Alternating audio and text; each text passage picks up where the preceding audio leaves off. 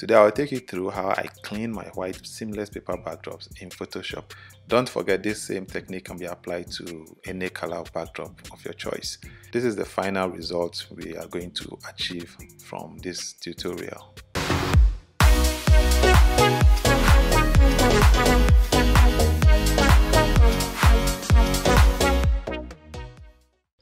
Welcome back, guys. This is Ghana New Photography and my name is Don Alabi. Now this image we have here has been raw processed in Capture One already. Now I have a tutorial on how I raw process my images. I'll add a link in the description down below. If you haven't subscribed to this channel yet, don't forget to hit the subscribe button and hit the bell button so you don't get to miss any of my future uploads. Now let's go straight to today's tutorial. By looking at this image, we can see some empty space up here which has the curtain, and this is not part of the backdrop. And down here we have this I don't know what to call it, but we are going to clear all these things and then clean the back. Now let's just zoom in and then take a look at the floor. This is what we have. It's kind of dirty. Now this, in reality, it's much more dirtier, but because of how I placed my lights, I have one light somewhere here that lights the floor, so it takes away some of the dirt before I post process. So we'll go ahead and then work on this image. First thing is, I want to clear the top and bottom here. So the first thing I'll do is just use the marquee tool. That's this tool up here, the rectangular marquee tool. I use shortcuts a lot, so you guys should bear with me. Select the area I want to correct like this, and then we go to edit, fill, and we are going to use content aware fill to clean that place. It's easier that way. We could have used the spot healing brush or any other method. I have a tutorial also on how to extend your backdrop. The link will be down below in the description, so don't forget to check it out if you don't know how to do that yet. So I'll click on OK, and this is content aware, so it will try recreating whatever is there with what it thinks should be there. Most of the time it works well, sometimes too it doesn't. So here we are. See, neat job, very neat. Now we'll do something similar to the bottom here, but because we have let me show you. If we try using the same technique with the marquee tool to select here, it will select part of her foot, and we don't want that, so we use a different approach. We just use the spot healing brush to achieve that same thing. So it also does content aware, so you just select a reasonable size. You can do this, you know, little by little, but I just want to have just one sweep at a go. So let's just wait for this and see what happens. Here we are. It did a great job, apart from just some few places here. Okay, so let's zoom out. This is our image. This is way better than what we brought in. So I'll just create an empty layer and then work on that. So this empty layer.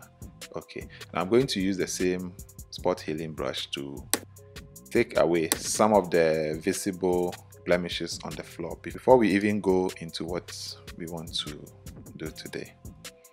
So with that, let's just take away some of these visible spots. You can go ahead and then do what we want to do today, but then I just prefer to have, you know, a cleaner backdrop before even doing what we intend doing today.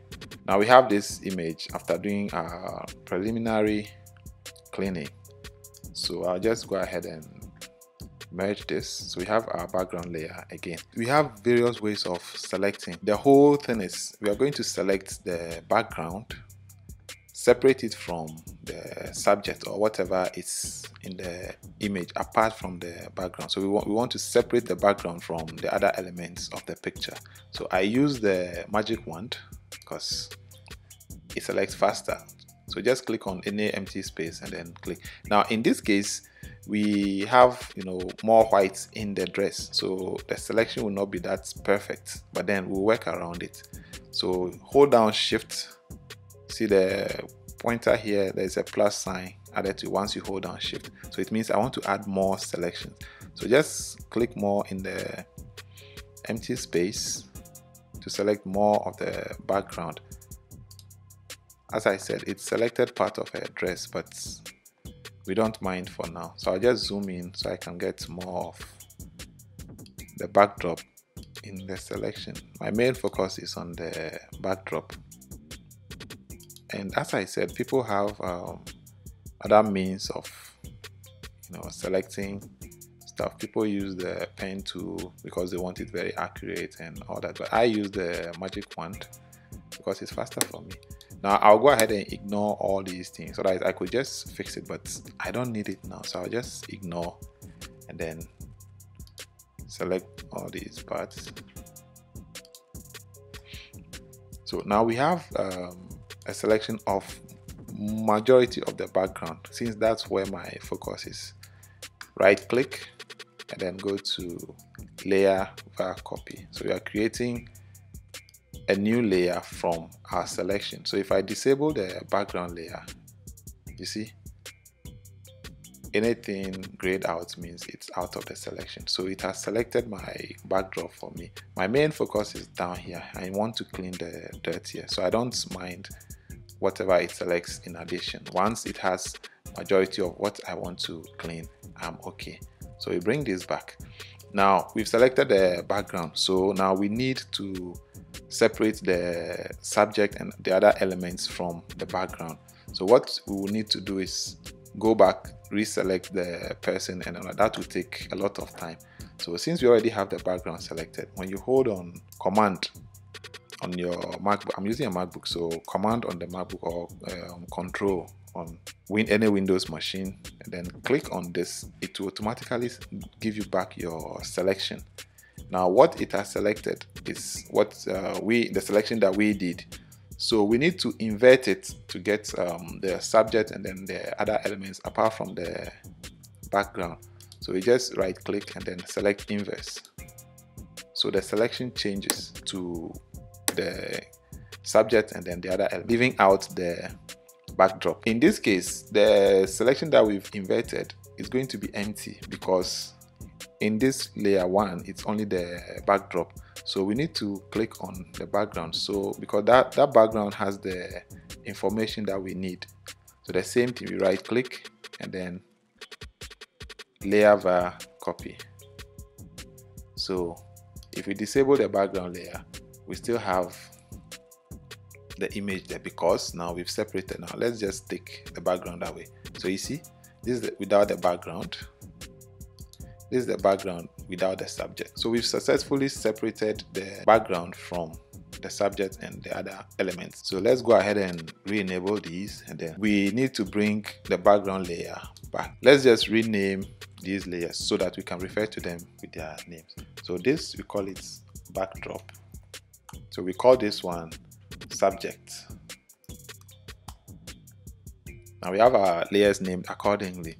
We are going to use the Gaussian blur to get what we need. Now this is where the whole magic happens. So you work around this radius here until you're okay with the results. So just look down here. See, as we increase the number, the bottom here gets blurred. That's what takes away. Then now if you go all the way to the maximum, you will get some effect, but that might not be what you want. So just play around it. What works for me might not be what will work for you. So just play around till you find what works for you, with the focus being that it has to look real, not fake. So I think somewhere here works for me, 37.4. I'm not saying you should also use 37.4. Just zoom in and then see how it works for you. And so far so good. I think this is okay for me, so I'll just click OK, and here we are. And as you can see, the effect has affected the dress, which we don't want, but that's easy. We can just work on it. Now if you look at the bottom here, everything is clean, but it looks a bit flat, like fake, like she's been cut and then placed on. So we are going to work on that now. We create a layer mask. At the bottom here, you see this, click on it to create a new layer mask. Now I believe you know how layer masks work. If you don't, let me just explain quickly. If you use a layer mask, it means you're trying to limit the effect to certain areas. So if you have a layer mask of white, like in this case it's white, which means everything is showing. So if you want to hide something, you use a brush which has a black color to hide. So black hides and then white reveals. The same way, if this layer mask was black, then you use white to reveal it. So depending on the size of what you're working on, what you want to reveal or what you want to hide, you have to decide on what layer mask, whether black or white. In this case, what I want to clean now is smaller than what I want to maintain. So I'll maintain the white layer mask and then use a brush. So I'll pick a brush and then change the color of that to black. So you see it's black. Now if I paint black on white, it's going to hide the effect. So I'll start from the bottom here. I'll just zoom in so I can see everything here. Now if you take away this, see, you can see where the bleeding is, where the thing has affected what you don't want to be part of it. Once in a while, we'll just enable and disable the background layer, so we'll be guided on what we are doing. So with a black brush at a flow of 20%, we'll go ahead and then start brushing to bring back those details. So you can see already the heel is coming back. So I'm just brushing at the edges gently with a flow of 20% to bring back some of the details, some of the shadows here. I'm bringing them back.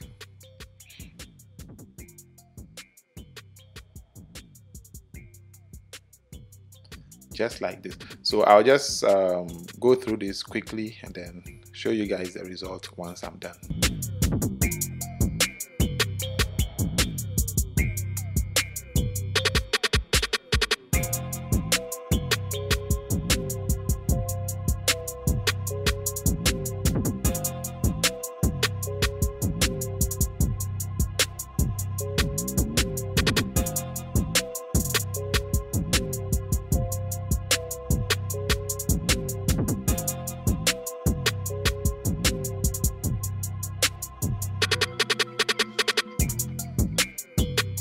Alright, we are back here, and as you can see, we have a clean image. So we'll go ahead and then merge all these together. Press Command E on your MacBook, Control E on your Windows machine, and that's to merge down all the layers. So we have this clean image. It doesn't look that fake because we still have the shadows working on. That's the difference, Other people do it and then they want the whole floor to be like white. And with this, you can also pick your brush and then or you can use an adjustment layer to paint. Some people like the whole background to be white, which isn't that realistic because obviously the bottom has people stepping on and then this top here is just hanging. So you don't expect the top and bottom to have the same color. Do you know of any other way this same thing can be achieved, or is there anything I left out which you think would be helpful? Let me know in the comment section below. Have you used this method and has it helped you in any way? Let me know in the comment section also. I hope this has been informative for you, and I'd like to thank you for watching.